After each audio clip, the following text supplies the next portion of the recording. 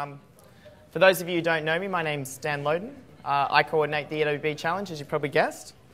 And I would like to welcome all guests and delegates to the EWB Challenge Awards for 2009. I'd specifically like to thank and welcome our special guests, JD Smith and Buntan Keat from Live and Learn Environmental Education, Phil Clark, Melinda Buckland and Ian Wood from BHP Billiton, and Mr McMullen, Parliamentary Secretary, who's just spoken before. It's great to have you guys here today. For those of you unfamiliar with the EWB Challenge, it's a first-year design course for students which occurs all over Australia, giving students an opportunity to engage in real-world problems on problems identified by our community partners. The program's been running since 2007, and we've had approximately 18,000 students participate in the program. This year, we saw in excess of 7,400 students participate.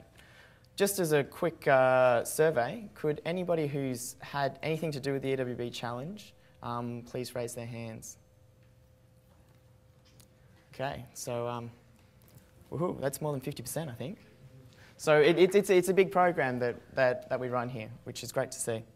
Live and Learn Environmental Education are the 2009 EWB Challenge community partners. They've been invaluable in this process. They've been there to involved with the judging process, answering the questions that the students have come up with over the course of the 2 semesters that it's run, and also helping us develop the design brief to come up with the problems for the students to try and solve. BHP Billiton is the major supporter of the EWB Challenge and has been a supporter since 2008. Their support of the program enables the 7,400 students to participate in this program, so that's a really significant contribution. The EWB Challenge is also supported by Engineers Australia, the Australian Association of Engineering Education, A squared E squared. I think that's quite cool, a very engineering type name, and ACED, the Australian Council of Engineering Deans. This year's team of students worked on projects developed to assist communities on and around the Tonle Sap. So for those of you unfamiliar who haven't seen JD and Buntan's presentations, the Tonle Sap River is based in Cambodia. It's a lake that changes in height significantly, and the people living on this lake have to deal with a whole range of issues that are very unique to their situation because they are floating. So each university, the project areas that they covered ranged from energy, information and communication technology, waste management, sanitation, you can obviously imagine being a big issue, and access to clean water. We had a total of 76 submissions from 24 universities across Australia and New Zealand. The reports were reviewed by an external judging panel, which we were in careful deliberations last night to determine who got what prizes. Very interesting process we went through there. From the presentations that were done Friday down here, and also some of them upstairs in lecture room 3. So some of the people here, you would have already seen those presentations as well. I would especially like to thank the tireless work of the judging panel. They had to review a really large number of reports coming into this, and then obviously participating in the judging process today and yesterday. Our distinguished panel of judges are Mr Philip Clark from BHP Billiton, Mr JD Smith from Live and Learn Environmental Education, Mr Buntan Keat from Live and Learn Environmental Education, Ms Rebecca Russell from Engineers Without Borders, Mr Darren Pace from Engineers Australia, and Dr Leslie Jolly from the University of Queensland. I would also like to congratulate the top 6 teams. It's an amazing achievement just to be one of the top 6 teams selected out of 7,400 students. So just getting here is an amazing achievement, I think. Today, all students will receive Outstanding Achievement Awards for just making it this far. In addition, awards will be presented for the Best Poster Award, which some of you may have seen yesterday during lunch, the BHP Award for Sustainable Design and Community Engagement, and the overall EWB Challenge Champion Award. I'll now hand over to Leslie Jolly and Buntan to provide some feedback on the quality of the submissions and present the Outstanding Achievement Awards.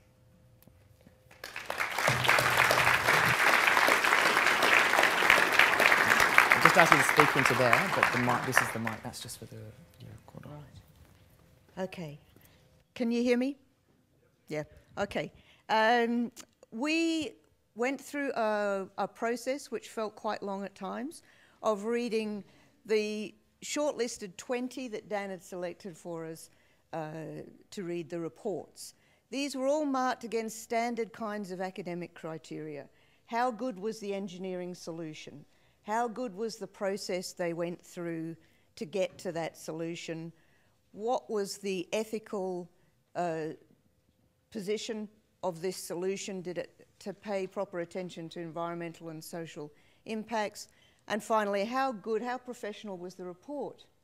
For the 6 teams that you're going to meet in a minute, they all did really terrific. What can you say? It was very impressive, the level of work that was done, both at a technical level and a professional report writing level. So well done to everybody. That was really outstanding. Then we came and we watched them give their presentation in front of people, which is, of course, terrifically scary. And again, we saw really good professional work coming out of these very young engineers. It bodes terrifically well for the future. But if we think we had a hard job, we're aware that some of the students in particular were going through even worse. I mean, all of you had to do the actual work, right? But some of you were in the middle of exams when you had to come down here and give your presentation, the students from, I think, Flinders and Edith Cowan. So to those students, a very big thank you for making that commitment and doing that. In the end, we talked long and hard around about how do you split the hairs here over who's going to be first, second, third, fourth, fifth, sixth, because they're all so good. The good news is, and you're going to find out the answer in a minute, and I'm not going to tell you, we had to make a decision among 6 very good projects, and we've done that. But Live and Learn can have a wider remit. They're not tied to the same criteria we were looking at, and they have the ability to say, that idea and that idea, they're really good. Might need some development, you know, maybe their report wasn't quite so good or something like that, but it's a great idea and we can pick it up. This happened with a sponsor last year where there was a terrific idea, didn't get to the last 6, but the sponsor picked up that idea and has decided to develop it further in their programs. So for all the 20, and for the staff who I know give such a lot of support to these students, of all that 20, all is not yet lost. Your idea may yet be taken up, and you should all be proud of yourselves for what you've achieved. Thank you. Lisa, can you read out the universities, and then I'll get the students to come down. So it's, can you read? And I left my glasses back in my chair. Curtin University, Communal Anchored Storm Protection. Okay. The first High Achievement Award goes to Curtin University. The team were working on a project for communal anchored storm protection attachments for houses on the lake. Yeah. So if you just want to read out their names as well. So, Okay. Come on down, guys. Yeah, come on out. Their names are Carl Davis, Caden Dennis, Megan DePiazzi, Philip Lawrence, oh crap.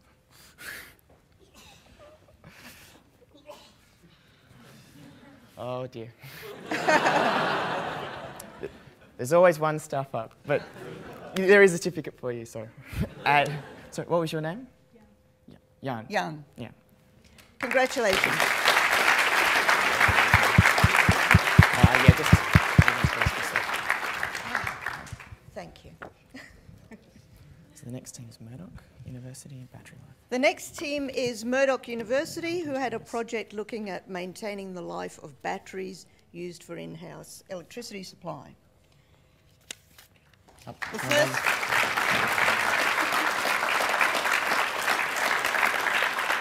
Do you want to jump over this side, Benjamin? There you go. The first name is Mark Casson, Wilson Lamb, Dennis Jayasundara, and Greg Crebin, who couldn't be here.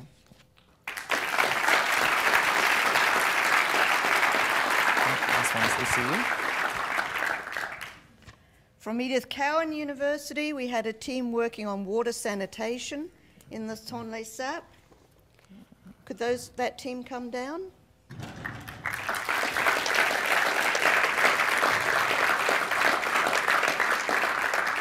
And they are Natalia Yud, Ashton White, Michael Smagiassi, James Nicholson, Joshua Elliott, Ryan Cooper. Oh, that's the course coordinator, that's fine. That's it. Sorry. That's it.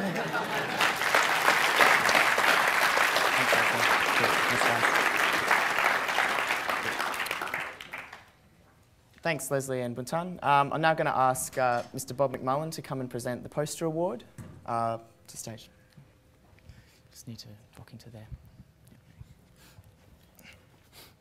So I've spoken much too much, so I don't intend to make a speech. I'm just going to present the award, but I think this is a fantastic thing that you're all doing, and I'm delighted to be associated with it, but you don't need to hear me anymore. Let me make the presentation. So it's Flinders University Flooding Land Project. So the winners are from the Flinders University.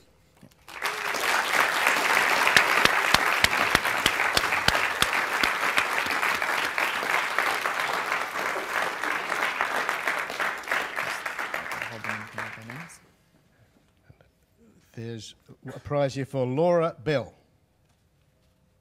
Oh, that's theirs too. For Steve Wilkin. For Darren Halliday. And for Bryce Beam. This is their course coordinator as well. Is this a colleague of yours who isn't here? Is it? Okay, can you take that for him? Okay, thank you very much. Thanks, Bob. Okay, moving right along, the next award is the BHP Billiton Award, so I'll ask Mr. Phil Clark to come to the stage. Thanks, Dan. There's nothing like standing between a group and lunch, is there? So we'll move on pretty quick.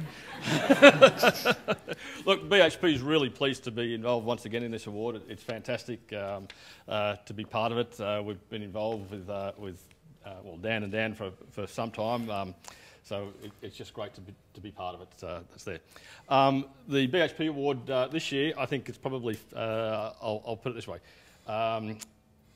It's elegant in its design. It's simple, which is what one part that we liked about it.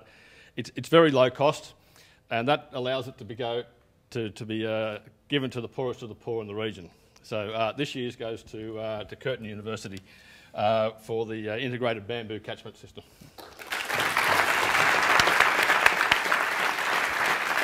I've got 2 certificates there.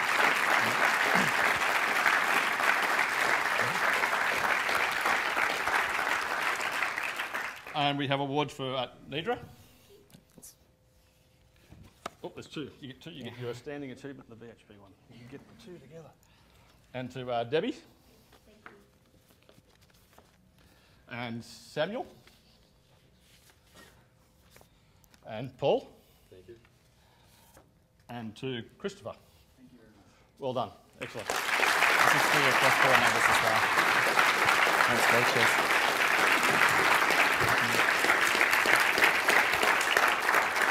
So that obviously just leaves the overall champion award. So I'd like to ask Mr. JD Smith to the stage to present the overall champion award. Hi there, everybody. I feel like Bob McMullen should be a bit of my PR man, even though he's leaving now. Thanks for the wrap. I was one of those Australian volunteers that then worked for the United Nations and then finally found a sensational NGO to work for. I work for Live and Learn Environmental Education. And I think one of the other things for good NGOs is we partner with other good NGOs, and we've been incredibly lucky to work with EWB over the last 3 years. And over the last year, we've been really fortunate to work with Anne and Dan on the EWB Challenge. It's been an amazing process, and This morning we heard Don talking about that hope budget. And I tell you, being one of the judges over the last few days and during the year, it really does help build your hope. You see all these students doing amazing work, incredible ideas, really stunning reports. It really is something to keep giving us hope. There's a lot of hope out there, because I do know that it is difficult sometimes, but we've got to keep being inspired and keep the energy levels up so that we can inspire others. So that's probably enough from me. I'll just go straight to the fact that we have an overall winner, which is UWA with biodigestation in Cambodia.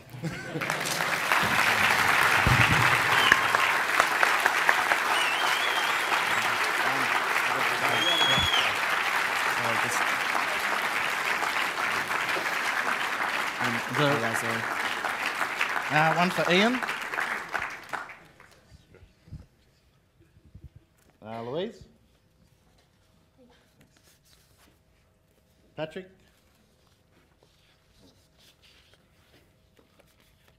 Reese. Yep. Martin. Robbie. That's the course corner. Yep. So we'd really like to give them another round of applause and ask them to give a quick presentation so that you all have a better understanding about what the idea they had was and how they've gone through reporting on it. So we'll hand over to you guys now. Just speaking to that? Yeah.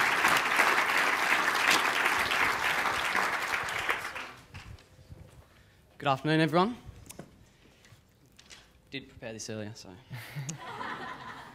Improper waste management in the Tonle Sap region is a serious problem, leading to a high rate of disease propagation and contraction, and an overall decrease in the quality of life there. As a solution to this problem, we believe anaerobic digestion is a feasible option, with an ability to uniformly decrease pathogens and process waste effectively.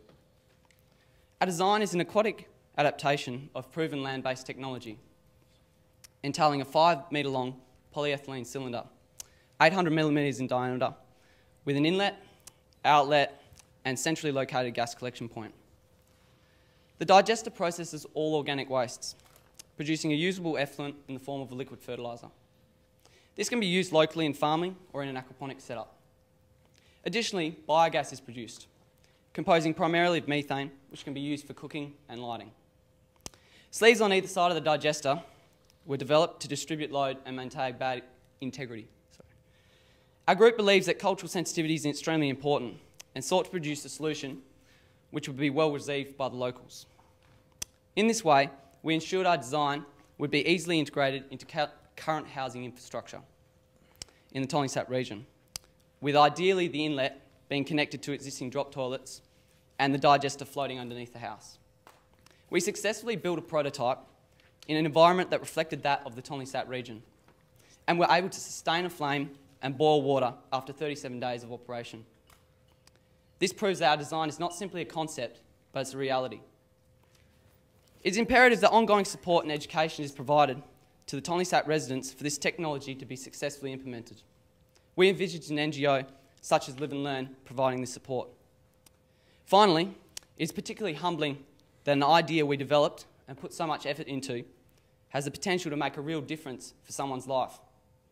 We would sincerely like to extend our gratitude to EWB and the supporting partners like BHP, Live and Learn and UWA for providing us this valuable learning opportunity. Thank you very much. Well done, Dave. Really well done. You guys can sit down now. Cheers.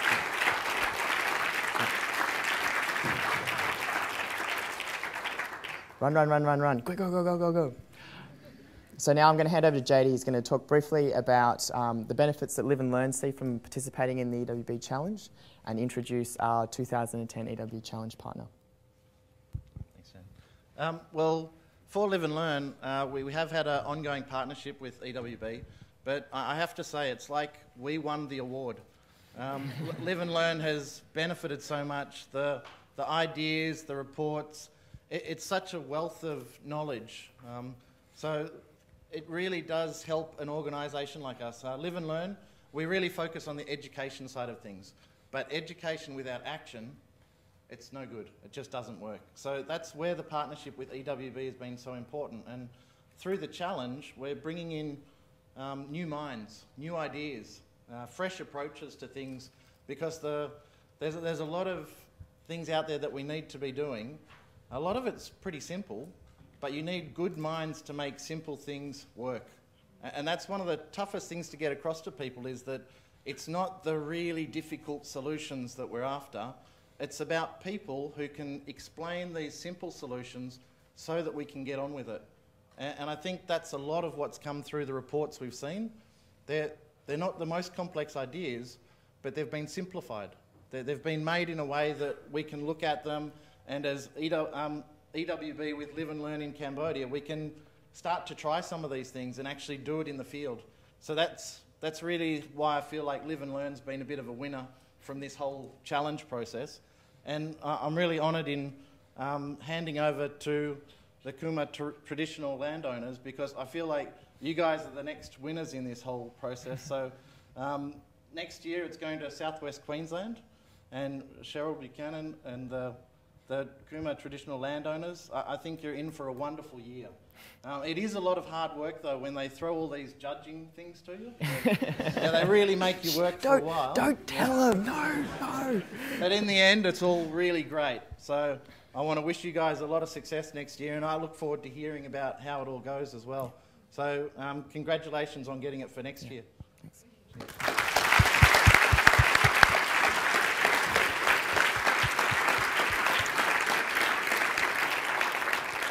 Cheryl, did you want to come up and say a couple of words about the shearing shed?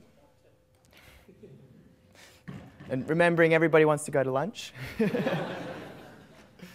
I talk for an hour? Yeah, Okay. just under an hour if possible. Okay. Firstly, congratulations to all of you. I love young people. It's a reminder that I was young once, which kind of diminishes as you start to get older and older, and the grey hairs start to come. The idea of the challenge being on Kuma lands is very exciting, because it will introduce people to Red Earth country, part of Australia, Mulga lands. And the challenge there is that we have, as you know, been involved in the last 9 years in getting our country back, and only been there for 9 years on our traditional lands. And we have this huge infrastructure that needs to become a learning place, a community centre, whatever it is that the young students decide it can be. The challenge out there is the heat. Our people were actually shearers in the shearing shed, which is the challenge, and the shearing shed. And I remember my cousin sister, who's a wool classer, ring me up one time when she was out at Murra doing the last wool clip. It was 52 degrees in that shearing shed, 52 degrees, and I'm not kidding, and that's the working conditions that people had. So the thing about it, though, is that we have this wonderful shearing shed that is being now decommissioned, because we have a nature refuge and an Indigenous protected area happening within that area. So it's a place that can become a very important resource for us for all of our future works. That is, if we have researchers coming from universities and places, if we have people coming to do bird watching, if we have eco-tourists happening, the potential is there. And rather than us going, yeah, we know what the answer is, we're throwing the challenge out to you, say, bring us some ideas. What do you think you can do with this wonderful old shearing shed? And the other thing is that it's a marrying, I guess, of two very important things in the path to reconciliation that we're involved in this country, those of us who believe in that, of course, is that it's an opportunity to marry the historical connection of country, that is the European history, with the Aboriginal connection to that piece of infrastructure, which has become a shearing shed where a lot of Aboriginal people came and worked and spent time. And once you see the photos, when it rains, there's this beautiful wetland that sits not far from it. So the red earth and the dry earth becomes this really magical place. And I'm hoping that we can share some of that magic through to you. I think it's really important for us to get a lot of visuals happening through this, Dan. I'll tell you a quick story about Dan when I first met Dan. Dan came to Murray and we just had all the Melbourne water people come. Now Dan, very committed, wonderful IT person, knows it all, right? Got off the bus. All he wanted to do is fill out the paperwork. Cheryl, we've got to sit down, we've got all of this stuff, I've got all of these questions that I've got to ask you. Now, as soon as anyone does that to me, I go, oh, okay. So we kind of, too busy. Can't do it today, Dan. Too busy. Can't do it tomorrow, Dan. I was nearly Next in tears. day comes. He was almost crying. I could feel his pain. I could feel the hurt. I could feel the anguish happening with Dan, you know. And when I thought it was time, I thought, yeah, he's starting to actually, I think he can hear the birds this morning. So I thought, okay, we'll do it today. And that's the importance of country. The importance of this challenge as well, I think for me and for all of our people, is to try and encourage people, black or white or whatever nationality you are, to learn how to reconnect with country, with the land and with the environment and the surrounds around you. A lot of people lose that. I've been to university, I know what it's like. Sitting on the lawns, you know, plotting the revolution. That's what we used to do anyway, but I think it's kind of changed a bit now. You can become, get into your own world of academia, or academia. I think academia's the nut, isn't it? Oh no, it's macadamia. But I think it's the reality, and I love the design that you came up with, because I see the social impact that will have on the community, the fact that it will change people's lives, it will make people's lives simpler, more manageable, but have this wonderful resource at the end of it. And I hope that's what we achieve with the EWB challenge. So I'm really looking forward to it. I love hard work. I love challenges. And I am, you know, I'm absolutely excited to be involved with EWB with this. And I hope at the end of the day, I have another 7,500 foot soldiers who know about Aboriginal Australia, who hear a bit about the real history of this country, and who will understand why it's important to build a relationship with the traditional owners of this country. So can't wait for it to happen.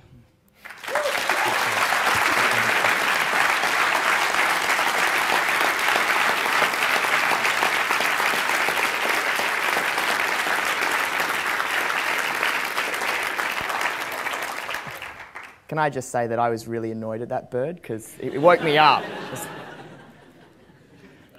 That's basically all we have. I wanted to share one final story with people, which is the judges and I were standing around talking about all the different designs, and we actually came up with this amazing idea where we were actually going to combine them all in together into this one great big massive super project. We were going to have a latrine that had a biodigestion system attached to it, which would be on a floating land project with a communally anchored storage system, and there was going to be all these houses around it with water filtration and everything. And like it was amazing, it was going to be awesome. And all of that stuff came from first year engineering students, which I think is absolutely brilliant. So thank you very much.